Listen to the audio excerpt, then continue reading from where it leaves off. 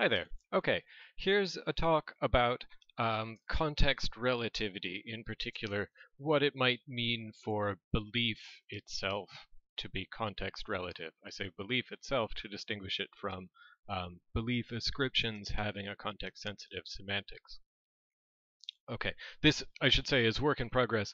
I am not at all sure of anything that's going on here, but I think it's kind of fun, so I hope I'm not wasting your time. Let's see what happens. Okay. Wrong window. There we go. Okay. Here's my topic for today. As I said, I'm interested in what it could even mean for belief itself to be context relative. So my thought here is epistemologists, by and large, are familiar at least with one model of context relativity, the sort of thing that you hear about from epistemic contextualists, who will say things like the semantics of knowledge ascribing sentences are context sensitive. Okay, so I'm not interested here in an analog of epistemic contextualism for belief sentences. I'm not interested in a view that says the meanings of belief sentences are context relative. I'm interested in what, at least at a first pass, you might think of as an analog of pragmatic encroachment. So sometimes people set up um, the contrast between contextualism and pragmatic encroachment as follows. Epistemic contextualists posit speaker sensitivity, so those knowledge sentences express different propositions according to different speaker contexts where they might be uttered, whereas pragmatic encroachers say there's sensitivity to the context of the knower, so what situation a subject is in might make a difference to whether they know something or not, or whether, put it this way, their epistemic position is strong enough to count as knowledge. Okay, so I'm interested in something like that, in the sense that I'm interested in views where whether you believe something or not depends on features of the putative believer's context.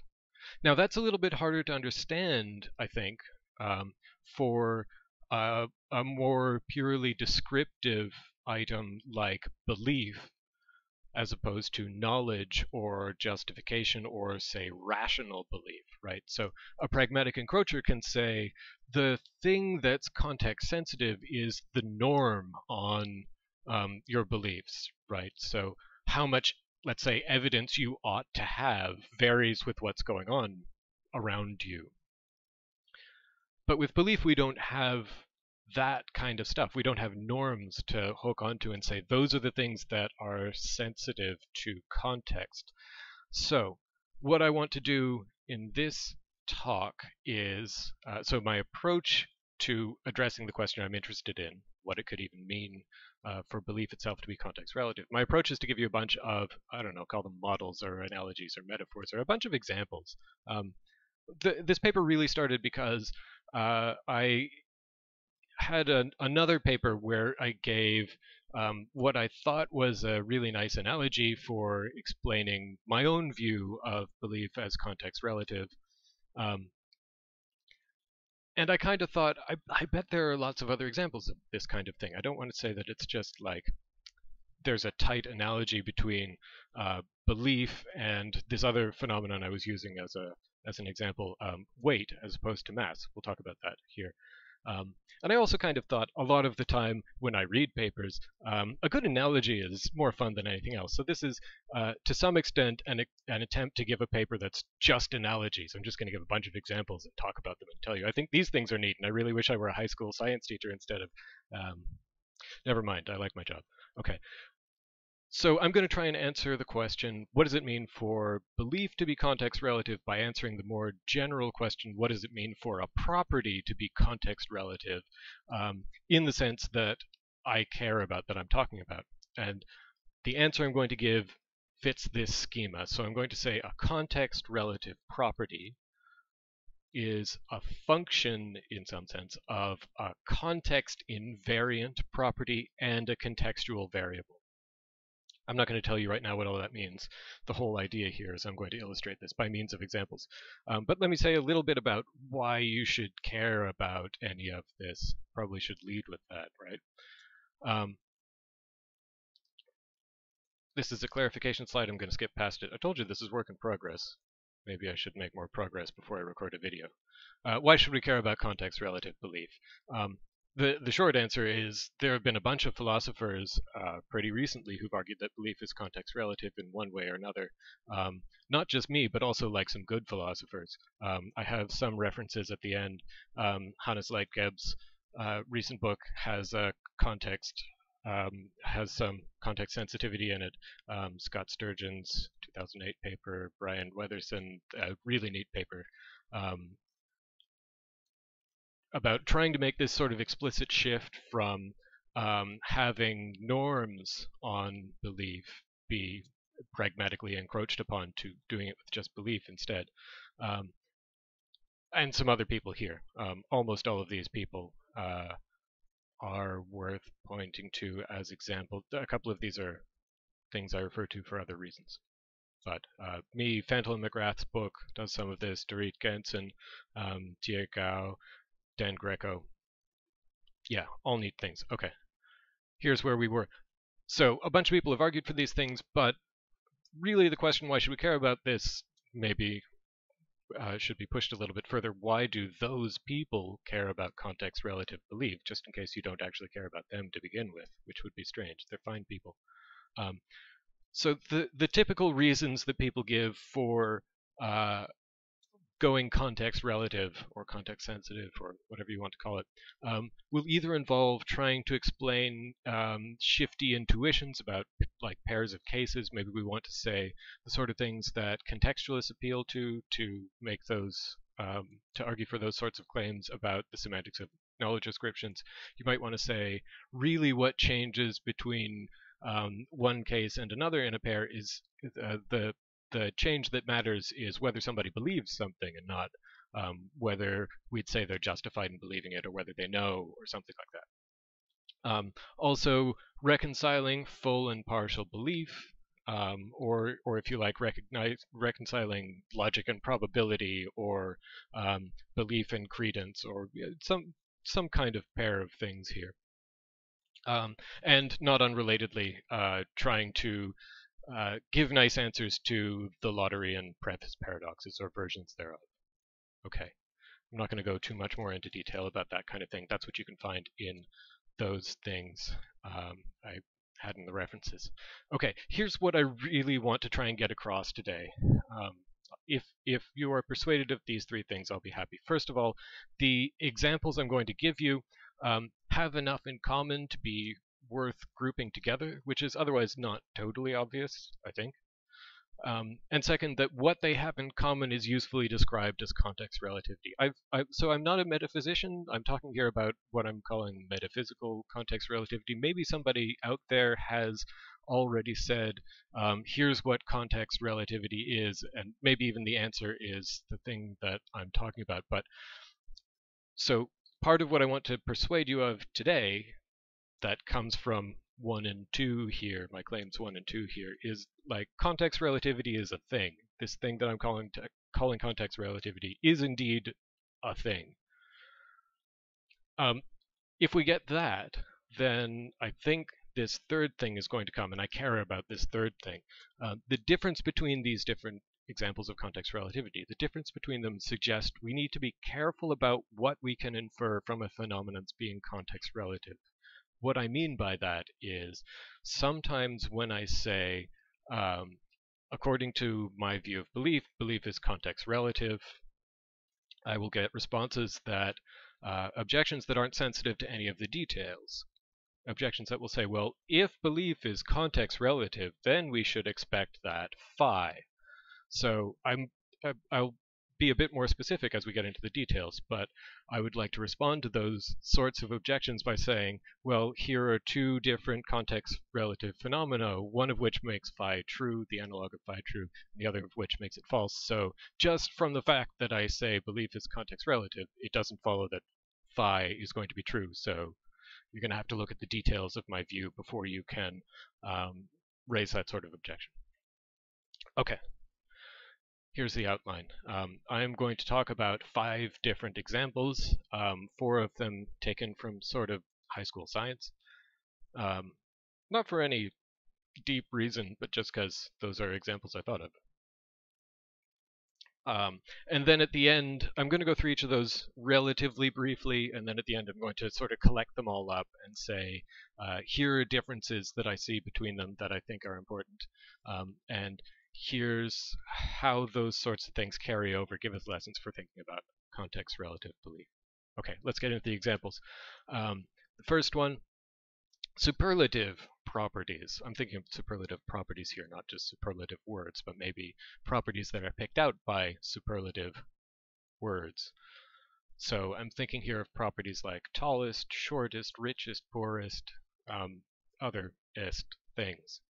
So here's how those properties fit the schema that I gave before. Let me actually come back to that schema.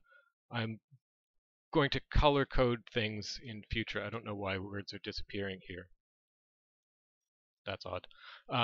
So I'm going to say a context relative property for which I'll generally use bold text is a function of red text, a context invariant property, and blue text, a contextual variable. So superlatives, properties like tallest, shortest, richest, poorest. I'm going to say whether you're the tallest person depends on, first of all, here's a context invariant kind of thing, your height, and 2, a contextual variable, the heights of other people in the relevant comparison class.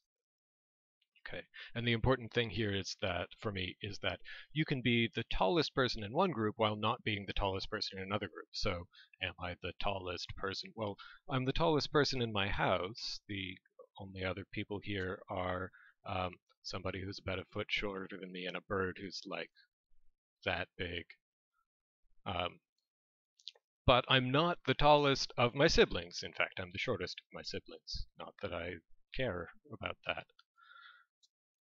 Okay, so here's why I think it's worth thinking about a superlative property according to the schema that I've given.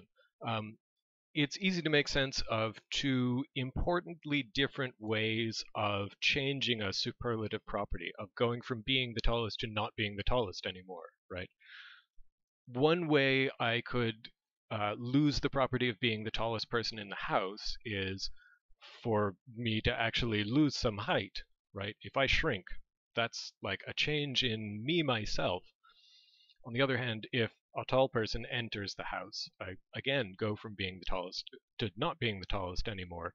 But that doesn't involve a change in me myself. It involves a change in my context. What's a context? I'll come back to that later. Okay. Nevertheless, even though superlative property is context relative in this kind of way, even though a context relative property, even though a superlative property of context relative in this kind of way, it's still like real. It's still a thing we can care about. It's still a thing that might sort of bear normative weight, right? You can easily imagine thinking the tallest basketball player ought to be the one to take the tip off.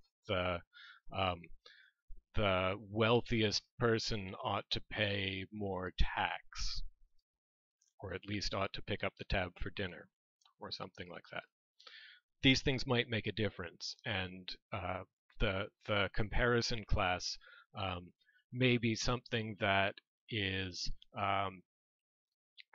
that's variable, that's in some sense arbitrary, but it still might matter. Okay. More interesting examples. Here's the one that I said at the beginning I sort of fell in love with. I've spent more time than I can really justify reading about weight and mass on mostly Wikipedia. But here's something I got pointed to by Wikipedia. Here's a way of giving the distinction between weight and mass that fits with the way I learned about it in high school, which is reassuring. So this is from a technical manual from the Introduction to the U.S. NIST Handbook 130 Uniform Laws and Regulations in the Areas of Legal Metrology and Engine Fuel Quality.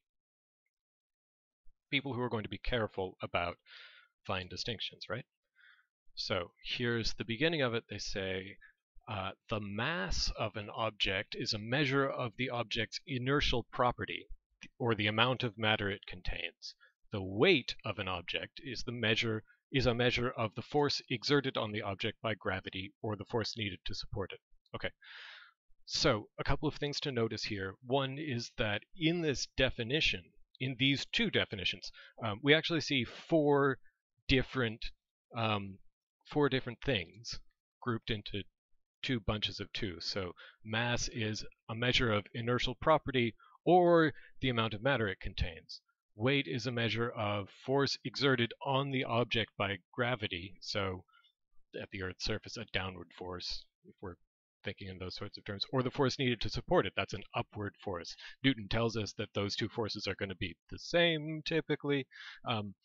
Newton also tells us that a measure of the object's initial property is also going to be a measure of the amount of matter it contains, but at least a priori it's not obvious that these four things are going to go together in those kinds of ways, right? Descartes, I read, thought that the amount of matter an object contains is a geometric property. So a large, a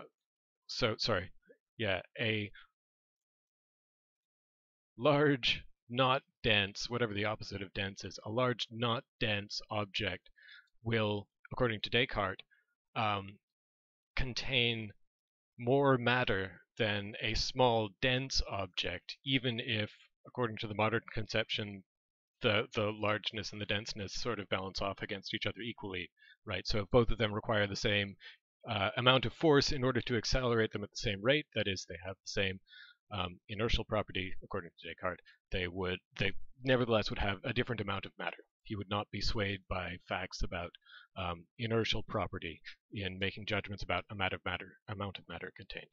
Okay, so four things here grouped into two. Some kinds of forces that have something to do with gravity or what's needed to support an object, which, by the way, again, on a Newtonian picture, actually in some contexts not going to be the same thing. So in a minute I'm going to talk about weightless objects in orbit. And depending on which of these things you think defines the object's weight, they either are or aren't going to be literally weightless. And of course, if you're Einstein, then distinguishing gravity from other kinds of forces isn't going to make any sense because gravity isn't really. I told you I spent too much time reading about these things. Okay, here's the basic high school level distinction. One of these things is about a force measure. A force exerted by gravity measured in, let's say, newtons. The other is a measure of inertial property measured in, let's say, grams. Okay. As I say, did I say this? I'll say it now. The distinction is a Newtonian innovation. I gather there's some controversy about whether Huygens might have had the same idea before Newton published about this, but it seems to be generally agreed that Newton is the first person to clearly distinguish these two ideas as we recognize them, weight and mass. We might say like each of these sort of component parts were around before, right? Each of those four different things, inertial property, amount of matter, etc., etc.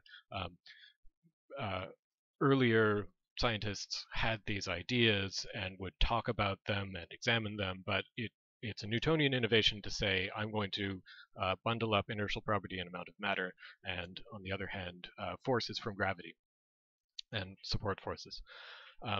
I think it's not a coincidence that the two arise together, so part of what I've got in a concern that I have along the way here is, when is it a good idea for us to postulate context relativity? I think for each of the examples that I give you here, except for superlatives, which are kind of a toy example, the answer is going to be something like a law-like relationship between context invariant property, contextual variable, and context relative property. Okay, so I think it's not a coincidence that even as you're going through like Newton's publications and drafts of his work, the the clear distinction between weight and mass as we're bundling those things up together happens at the same time that he comes up with a universal theory of gravitation. But I'm not a historian, just as I'm not a metaphysician. Okay. So here's what I say about why this isn't a coincidence. When we have reason to say that gravitational force is proportional to inertial property, according to Newton's law of universal gravitation, we have reason to distinguish weight from mass. Now, yeah, I just said this stuff about the NIST definition bundling things up. Okay. So here's the picture we wind up with. Here's how I apply my schema for context relativity to weight. I say an object's weight, that's bold, so I'm calling that a context relative property, is a function of 1, its mass, it's red, so it's context invariant, I'm saying, and 2, the distribution of matter around it. That's a contextual variable. Okay. So distribution of why is that something that matters? Because that's what Newton's theory says is the other input in the law of gravitation, right? So the gravitational force exerted on a body is proportional to the masses of the relevant objects and inversely proportional to the square of their distance. So I'm using distribution of matter as a phrase to capture amounts of matter and how far away they are. Okay. So here, right, mass is the context invariant property and distribution of matter is a contextual variable. What exactly do I mean by context? I said I'd talk about later. It's probably about time I said that. In general, I want to leave that unspecified because I think this is going to vary depending on the kind of example we're looking at. So filling out the schema, by which I mean the schema saying context relativity means being a function of context invariant and contextual variable. Filling out the schema in the case of a given context relative property will tell us what counts as a context for that case. Typically, I want to say a context is something that determines the values of a contextual variable. So in the case of weight, a context is a distribution of matter outside the object in question. I guess I could say, so here's how I filled out the schema for weight. I said the context invariant property is mass and the contextual variable is distribution of matter. We could have said the contextual variable is a gravitational field, and then Newton gives us an answer to the question, what determines a gravitational field? So maybe you think a gravitational field is something like a function from positions to gravitational forces, or positions and masses to gravitational forces. And then you might say, well, how do we know what the gravitational force is at a given point? So if we're asking this about many points, we're asking what determines what gravitational field applies to a given region? Well, the Newtonian answer is a distribution of matter. So maybe you want to call that a context. And then however you decide to fill out this schema is going to be your contextual variable. Okay. That's enough to understand why I want to say that weight is a context relative property. But while we're thinking about that handbook, let me turn on to a couple of things. So one of those objections that I wanted to answer, so an objection that says, well, you claim belief is context relative, therefore phi and phi is false, so you're wrong. One of those kinds of objections will say, you say belief is context relative, therefore you must predict certain things about how we would use the word belief in English. And my initial and kind of no fun and feels kind of weaselly response to this is, I don't have anything to say about semantics. Why would you expect that a philosophical account of what belief is would tell you anything about how people use the word believe in normal English? Which feels kind of bad. But here's a better way to answer that. Here's a concrete example of something that I claim is context relative, but where, first of all, ordinary use of this perfectly normal word weight doesn't fit with the technical use, the scientists' conception of weight. And furthermore, even very careful technical manuals that are telling you not only what these two different things are, but how to use the words in any rules you're going to give, carries on and says, okay, so here's a fact about ordinary people, the unwashed masses in trade and commerce and everyday use, use the term weight as a synonym for mass often. But we careful people, well, when used in this handbook, the term weight means mass. I just told you that these things are different, but I'm always going to use them the same way. And furthermore, the following note appears where the term weight is first used in a law or regulation. And the note says, when used in this law or regulation, the term weight means mass. We know that things are different, but we don't care. We're just going to talk about them as if we're going to smush the things together in ordinary life. And that's fine. That's not weird. That's totally normal. This is not a knock on the NIST. It makes sense for them to do that, especially when in trade and commerce and ordinary everyday use, people use the terms interchangeably. If we're going to mark a distinction between them when we're writing rules and regulations that are going to be read in trade and commerce and everyday use, we're going to be misunderstood. Okay. So here's what I want to take from this. This suggests that ordinary speech, or even careful speech, isn't going to tell us much about the distinction between weight and mass, because ordinary speech doesn't distinguish them at all. Maybe the right thing to say is that ordinary speech involves one concept that combines both weight and mass. So just as our idea of mass involves smushing together two things, inertial property and quantity of matter, and weight involves those two plus gravitational force. Maybe then ordinary weight involves those two plus gravitational force. I told you this is a work in progress. I don't actually know what I think. Okay. Nevertheless, ordinary thinking specifically about gravitational force or weight explains some things we might say. I do think we can, that is, what I'm trying to say now is, I do think sometimes when we're trying to explain what's going on with ordinary talk about weight, we actually care about the thing that I've just talked about as weight as distinct from mass. So when you see something like this, despite the fact that the measurement here is in kilograms, and when the sign says, please don't put heavy stuff on the table, here's the weight limit, the thing that matters is the gravitational force. This table might be able to bear more mass if you take it up to a high enough altitude so that the same mass receives a lesser gravitational force. Or, I don't know, if something happens to reduce the mass of the Earth. The thing that's going to make a difference here is gravitational force. Okay. Before we go on, I also want to make a distinction here for a reason. Okay, so here's something that might have come to mind for you, a more standard philosophical distinction, a distinction between intrinsic and extrinsic or relational properties. I say this might have come to mind for you because I spent a while thinking maybe the thing that I care about here that I'm now calling context relativity is in fact extrinsicality, right? Maybe what I really want to say is those of us who are calling belief context relative really think it's more extrinsic than other people do. I'll tell you that's why I think that's not quite what I want, but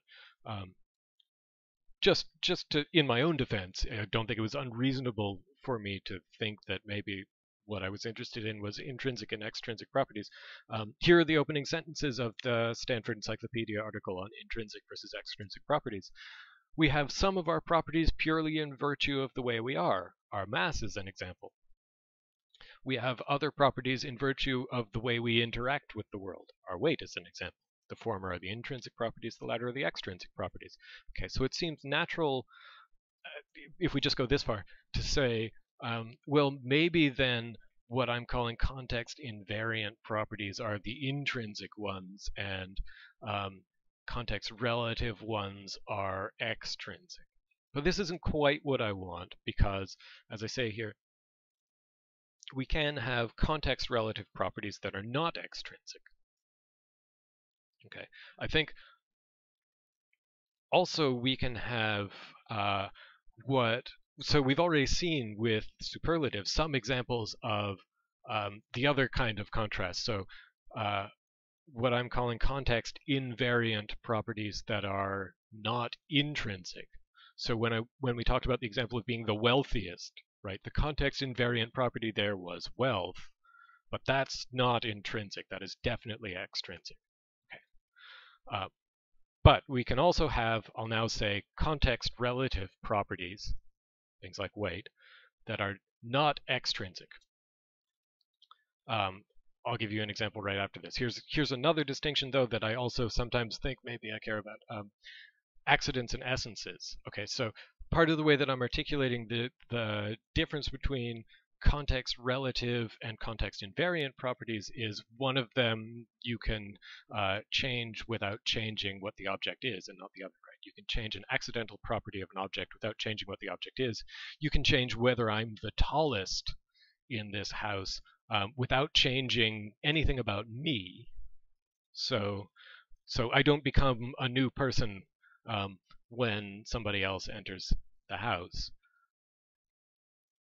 Whereas, okay, if you change an essential property of an object, you destroy the object or change it into something new. I've already told you why that isn't quite the right distinction. Think of a superlative like wealthiest or even tallest, right? So if I lose my legs, then I'm going to be shorter. Or if I just age and get osteoporosis, I will probably wind up being shorter. But as long as that happens without anything else changing too essentially about me, I'm plausibly the same person.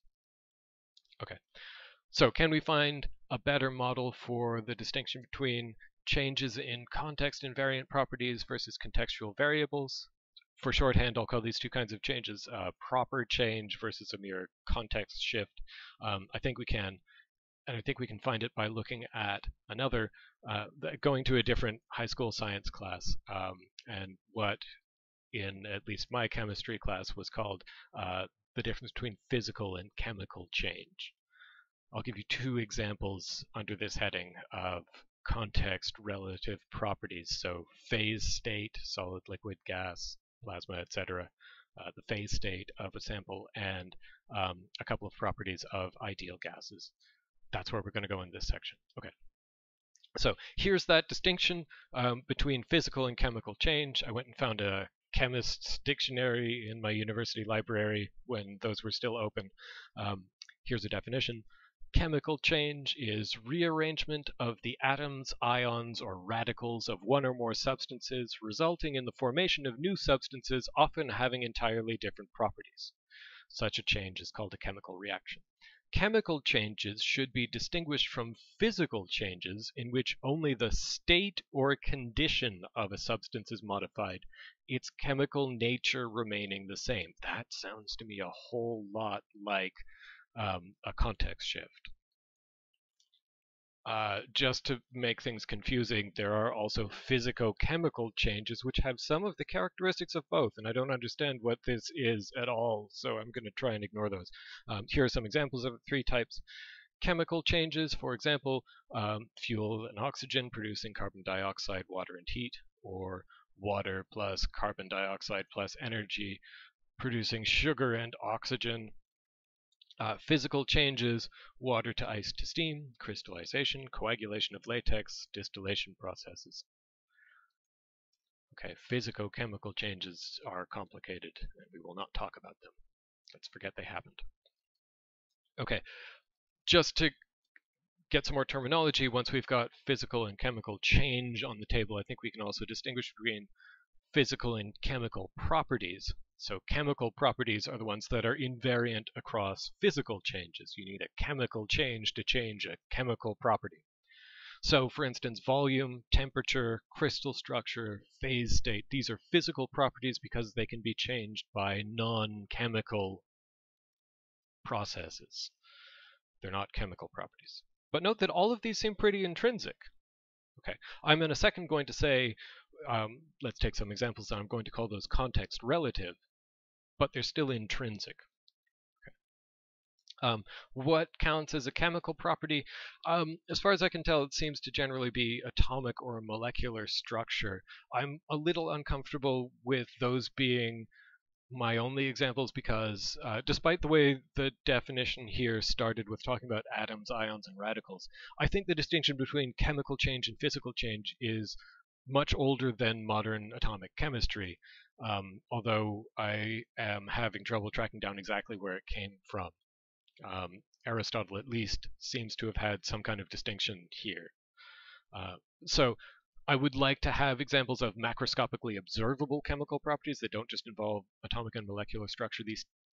These typically have to do with reactivity, but I haven't found a neat definition of a property of reactivity that isn't, let's say, affected by crystal structure. So, what exactly is a chemical property? Let's say, like, chemical composition. If we're allowed to talk about atomic and molecular structure, then we can say like the which compounds, which elements are involved in the substance you're looking at. Okay, so like when you recombine from O2 and something else to CO2, you've changed a chemical property. When you go from CO2 to, I don't even know what that is, it's got like C's and H's in it, to something else. And H2O, oh yeah, there's a thing I know.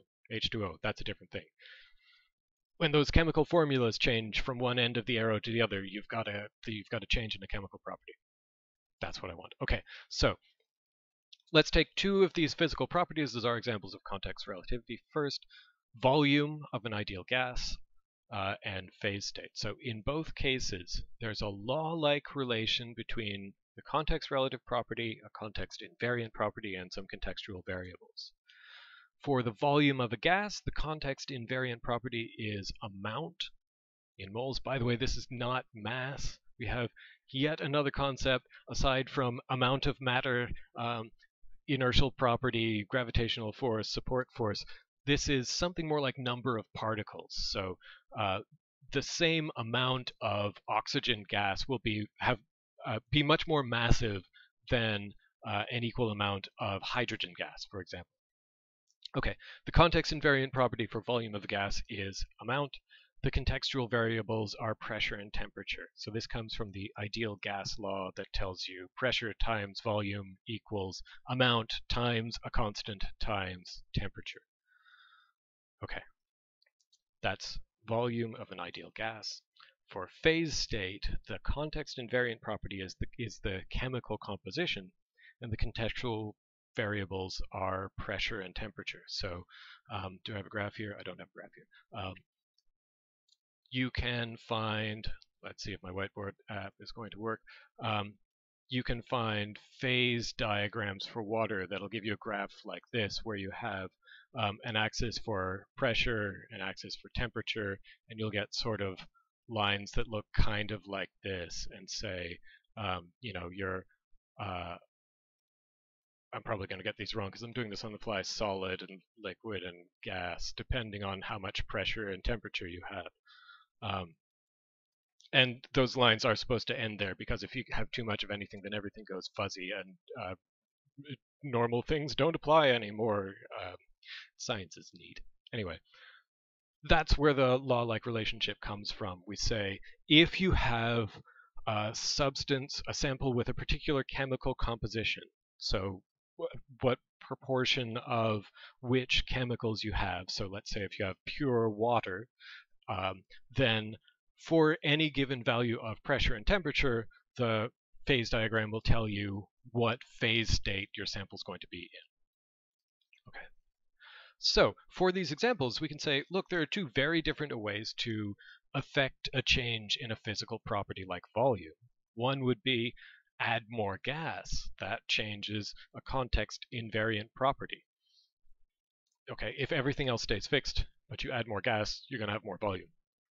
On the other hand, while keeping the amount of volume fixed, we can change the temperature or pressure that it's subjected to, and that's a change in a contextual variable. If you raise the temperature of your gas and allow pressure to vary, then you'll get,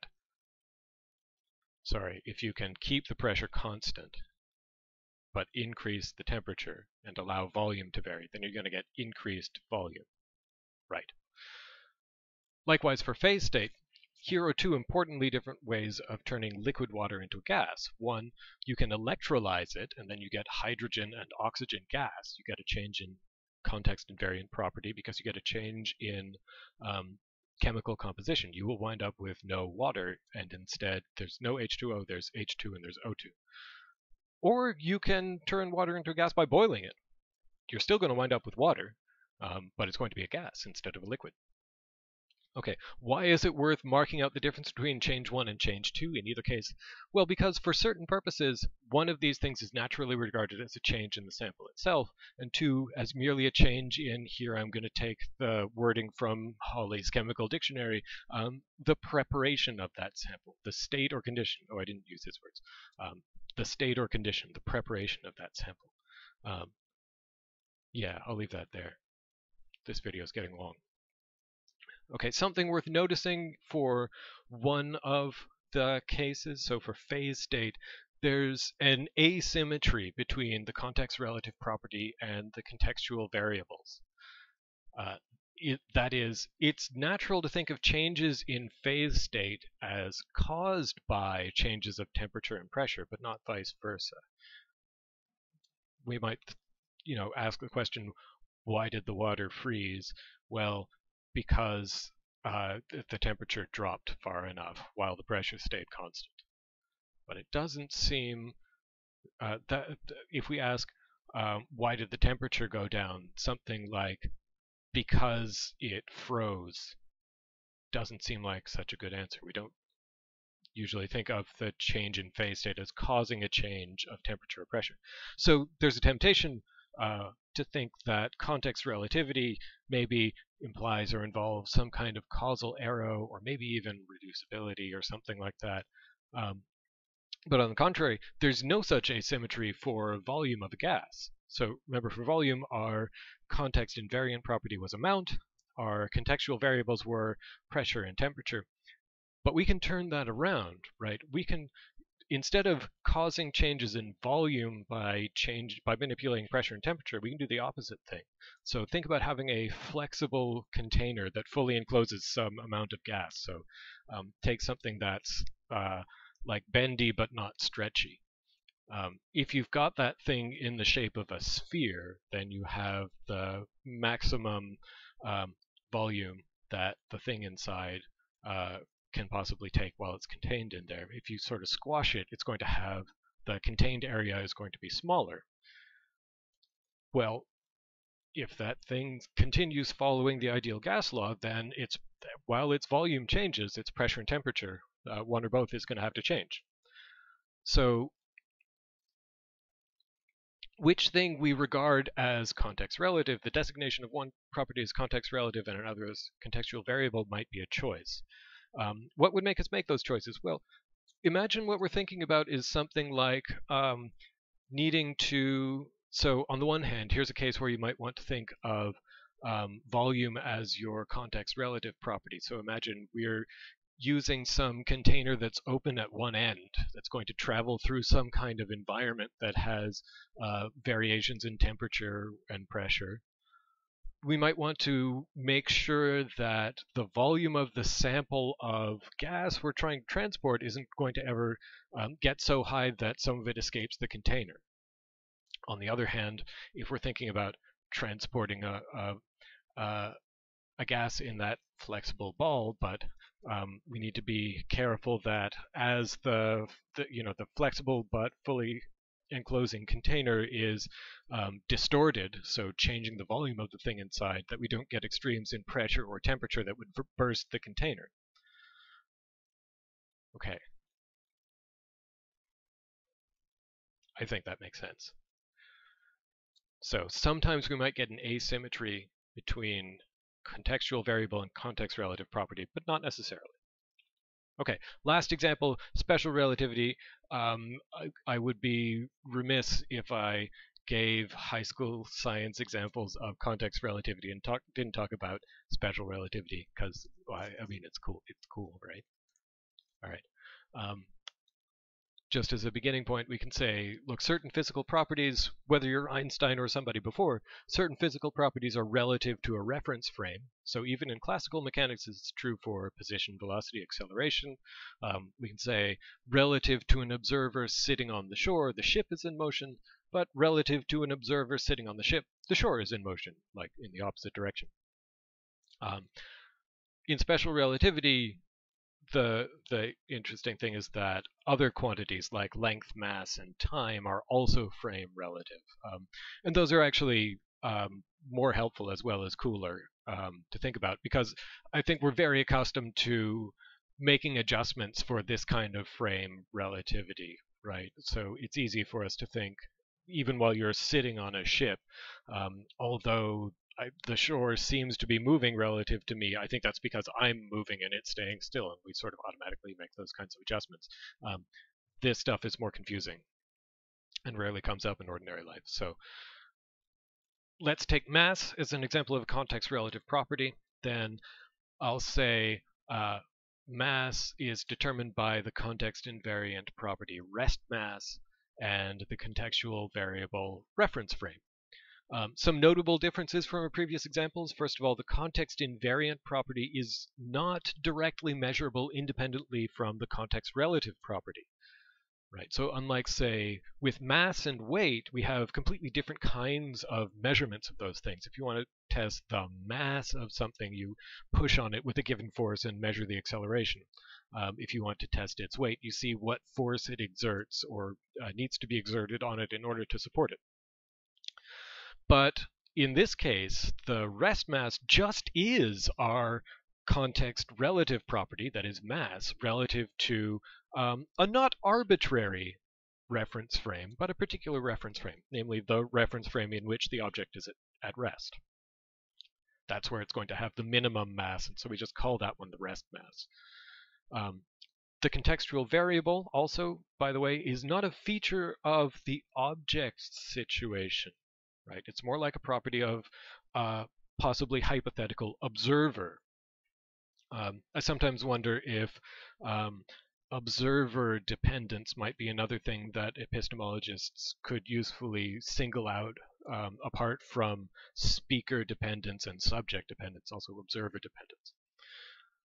Okay, let's talk about belief. I'm going to wrap this up. So first of all, I'll just say if belief is context relative, and I think it is, it could be like any of these models or bits and pieces of some of them. But I want to say these models support different inferences about belief. So for example, here are a couple of quick and dubious inferences that we might make about context relative accounts of belief. So we might say if the contextual variable in context relative account of belief is a property of the believer or of the believer's situation, then you might say we can only make sense of a current belief, because if we're talking about your situation and you're like asleep or something, then there's nothing happening there, right? If we want to talk about whether you believe something you're not thinking about at all, then how can that depend on your changing circumstances? Okay, I've seen this objection pressed against at least my version of context relative belief. So Alex Worsnip has a paper where he talks about these things, which I should cite here, and I swear in the written version of this paper I do cite. Okay. So, for instance, if the contextual variable in your account, as it is in mine, is something like possibilities ignored on the one hand or taken seriously on the other hand by the believer, it looks like we're talking about a property of the believer being our contextual variable. But look, when you're sleeping, you're not taking anything seriously. You're, if you like, ignoring everything. So we might then want to say, you don't believe anything, according to my, I'm skipping steps here, but you might think that kind of thing. On the other hand, if we think the contextual variables that figure in our account of context relative belief, maybe what we care about is conversationally salient possibilities. John Hawthorne's Knowledge and Lotteries has a bit where it talks about belief possibly being sensitive to conversationally salient possibilities when he talks about belief itself being sensitive to the situation of the believer. But okay, maybe more plausibly, if we're thinking about conversationally salient possibilities, they matter because of, well, the conversation you're in. So we're looking at speaker dependence. So maybe here's another, what I'm going to call a quick and dubious inference. If the contextual variable in your account is a property of a conversation or of a speaker or whatever, then we must be talking about semantics and not metaphysics, right? Okay. I'm going to say neither of these things quite work. And we can see that from some of the models that we've already looked at. So let's talk about non-occurrent belief. Take weight as a model. First of all, the contextual variable here is a gravitational field, which is a property of the object's situation. But I think we can still make sense of non-occurrent weight. Some analogy of the idea of a non-occurrent belief, but applied to weight. So here's an example. The International Space Station, which last I checked is still up there. It's been a while since I checked. It's weightless in its current situation. And there's at least one account of weightlessness that makes that true. Now, suppose we're planning to bring it back down from orbit and transport its parts somewhere. While it's still up there, while it's still weightless, I can perfectly intelligibly say, we can't drive this module over that bridge. The module weighs too much. So imagine we're going to bring the thing down and then transport the parts somewhere to be studied so we can see what happens to space station parts when they come back from space. We're making plans. I can say, this module weighs too much, right? I can't put it on the table on the train because it's more than 25 kilos. I think what's going on here is I am in fact talking about a property of the module. I'm talking about its weight, not its mass, right? The thing that matters for whether it can get over the bridge is how much force it's going to put on the bridge. But we're talking here not about its weight relative to its current circumstances, but its weight relative to the circumstances it would be in if I put it here. Okay, I think that makes sense. But on other models, that doesn't work so well. So take phase state, for example. I'm comfortable talking about whether my ice sculpture would melt or whether it would be liquid in this room. But it sounds weird to me to say it is liquid at room temperature, right? I think I can say, we can't keep the ice sculpture in here. It will melt at this temperature, or it would melt at this temperature. But if I say, we can't keep the ice sculpture in here, it's a liquid at this temperature, that sounds really weird. I think this only suggests, that we're much more comfortable thinking about something like non-occurrent weight than non-occurrent phase state. You're in whatever phase state you're in, and you might change to another one, but we don't think of currently possessing the, let's say, dispositional phase state. Yeah. So if belief is relative to possibilities taken seriously by the believer, then if it's like weight, sleeping believers will still have beliefs, albeit non-occurrent ones. But if belief is like phase state, then we wind up saying just that, not that believers have dispositional beliefs, but just dispositions to believe.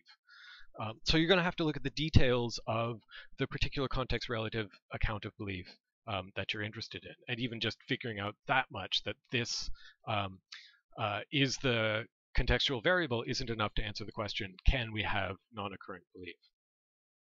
Okay, metaphysics rather than semantics.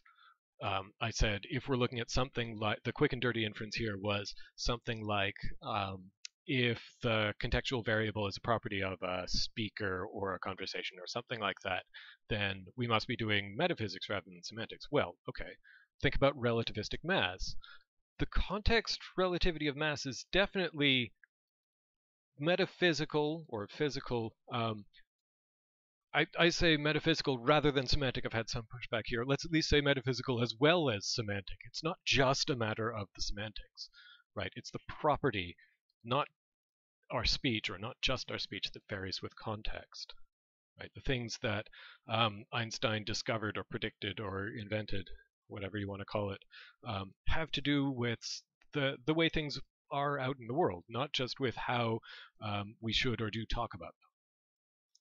But the contextual variable there is a reference frame, which is not a property of the object. It's a property of an observer. So again, I think maybe this observer-speaker distinction is a useful one for epistemology. It's not the same thing. You can have observers, you can have hypothetical observers defining a reference frame without being part of any conversation.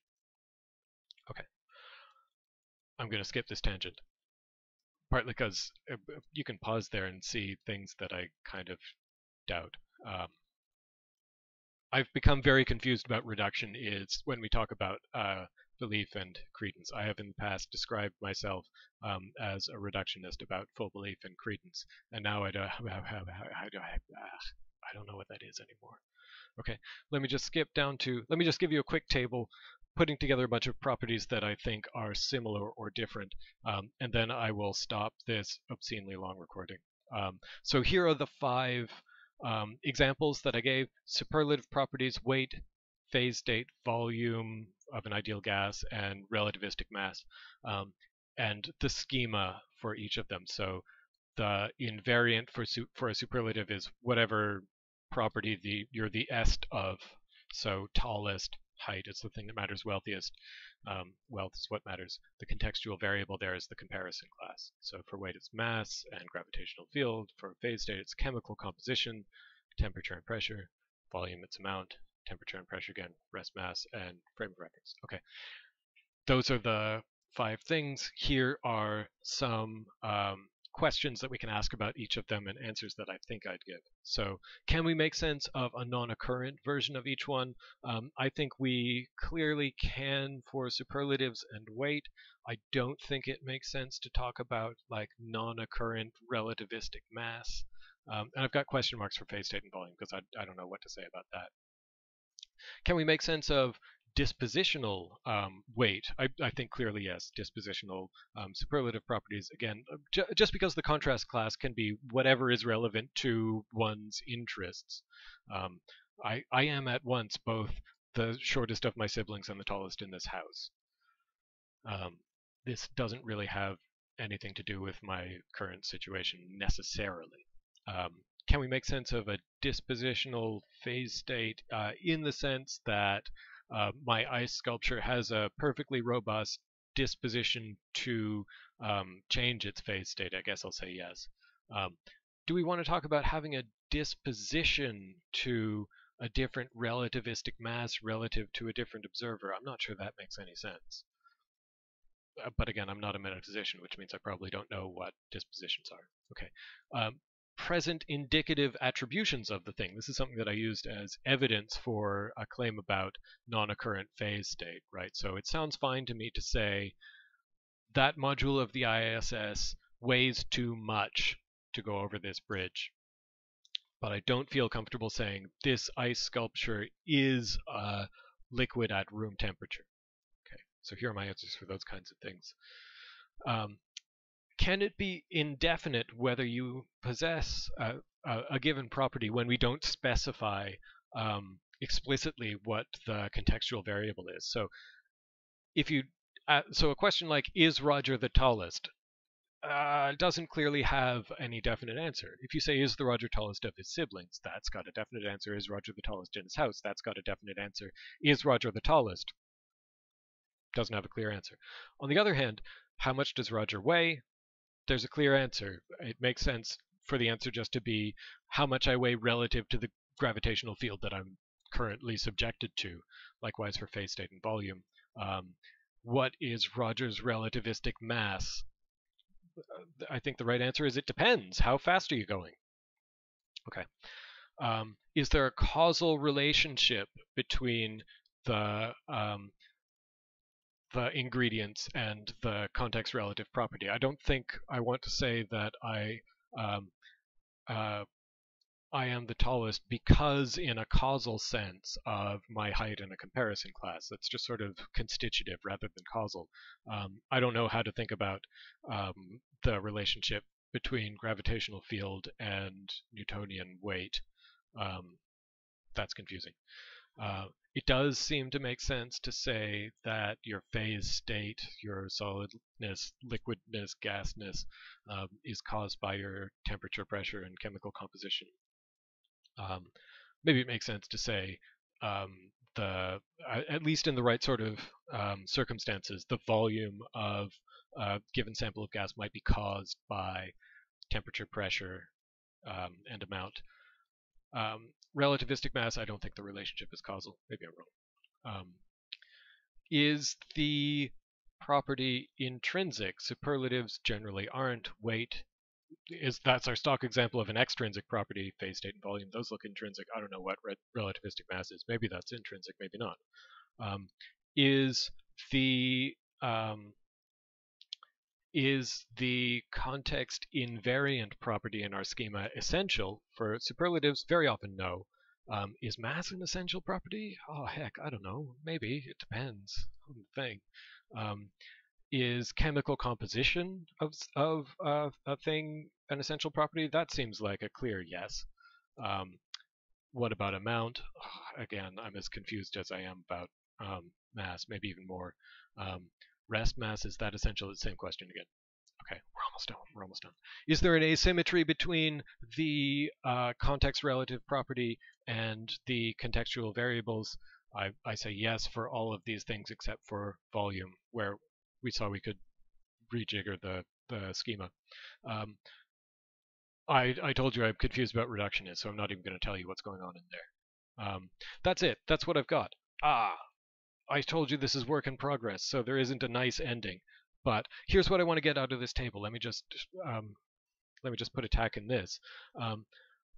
None of these columns, except for this one, maybe gets unanimous answers of either yes or no from all of our 5 examples. So that, I think, means you can have a context relative property that has or lacks any of these kinds of things in the headings. Super vague. Man, I'm sorry, you guys. This took over an hour and you don't get a clear answer to anything. I had fun, though. Bye-bye.